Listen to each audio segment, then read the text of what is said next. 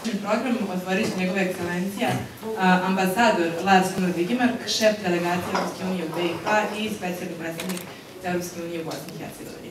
Good afternoon, a special welcome to our poets, but also to everyone. What can I say? First of all, that for us with the European Union, culture is very, very important.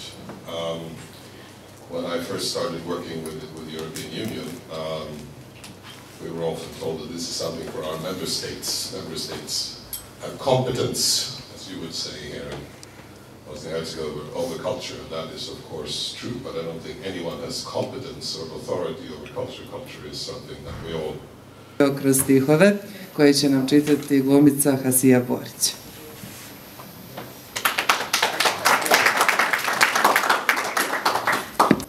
U kome oni kroje pravdu, pehara njihove milosti.